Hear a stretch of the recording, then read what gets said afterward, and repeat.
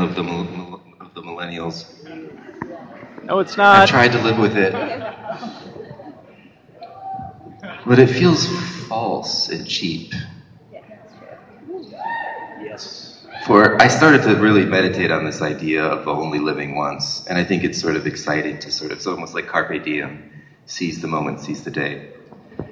But then to apply like this sort of finite numerological modifier to life, one life to live, well, that may be true in terms of like, I live in this body, and that's my body, and I'm here. But my body's constantly changing. I went through puberty. It's not the same body. I'm shedding skin every day.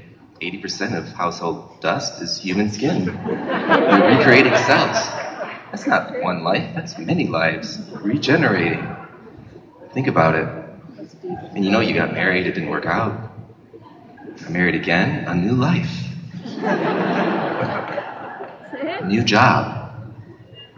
You know, you worked in accounting for a while, and then you're like, fuck it, I'm gonna like go back to school, study art. You became an artist. Yeah! Many, many, many lives are worth living in this body. We live in multitudes, so I just want to encourage you to keep an open mind about the largeness and multiplicity of your life.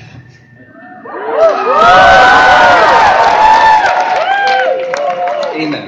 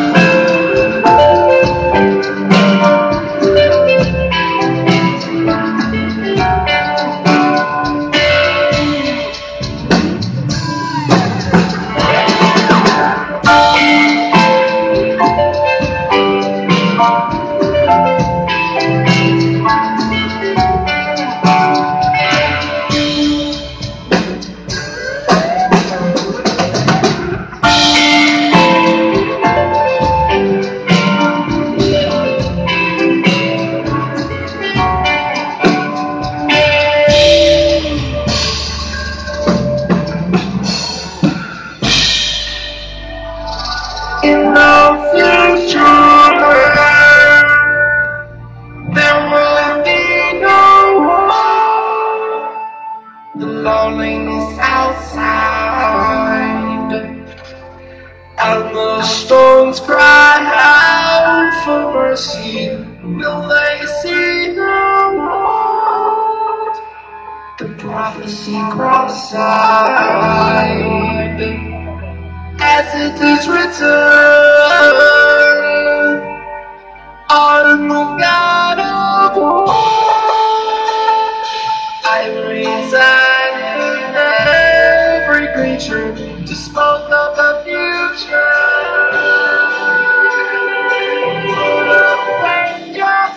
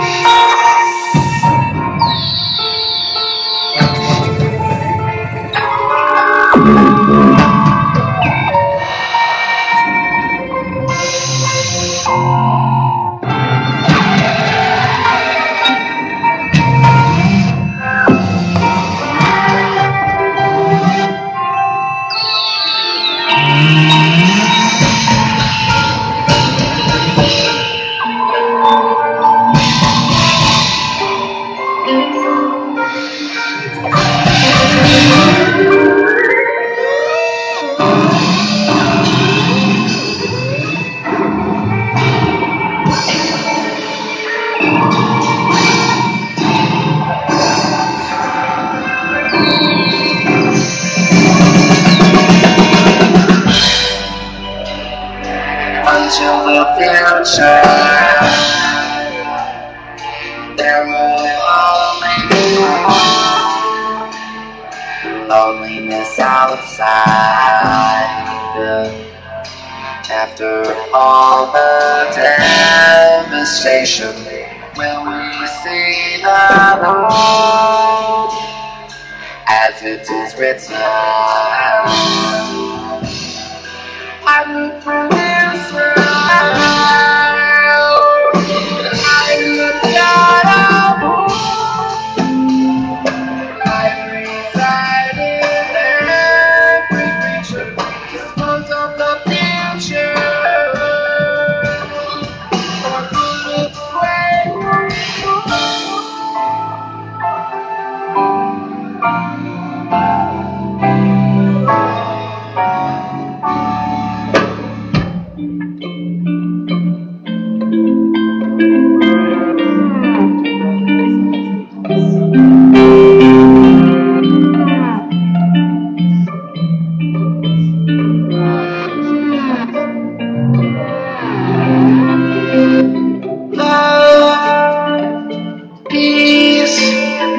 forgiveness and consequence and trust and patience, affection, determining how long I hold you in this conceit, contemplate, rhapsody and energy and hope.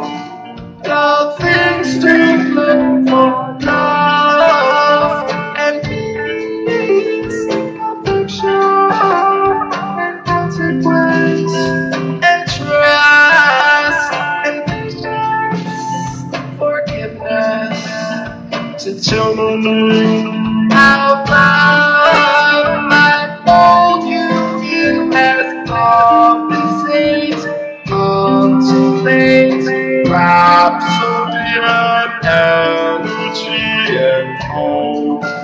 Thou first to look for love, I hold you in as fantasy.